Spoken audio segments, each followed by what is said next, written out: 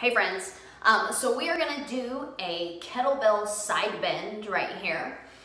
This exercise, I think more than anything else that I've done for cross training for roller derby has helped me take a hit better, okay? So this is a core exercise, but it focuses on your obliques.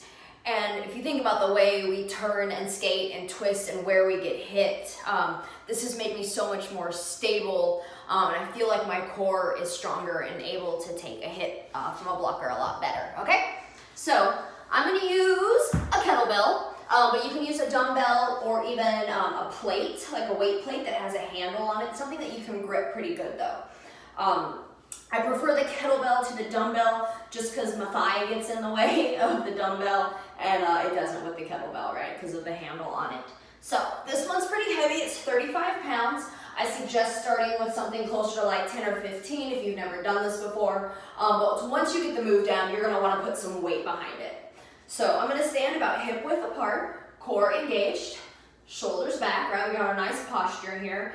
And I am going to tip towards the weight and back up to center, okay? So this works the opposite side of your body from where the weight is. Tip and back to center, okay? I'm not going too far. I'm making sure that I am not tipping front or back at all, just to the side. I often tell my clients that they're like a little teapot, right? Tip me over. So I'm just gonna switch. Nice good posture here. We're gonna tip. You're gonna feel it in the opposite side as you come back up. Okay, tip, come back up.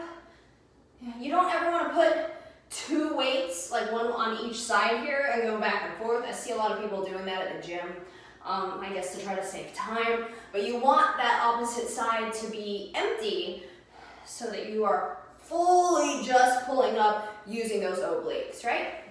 That is your kettlebell side bend. Have fun.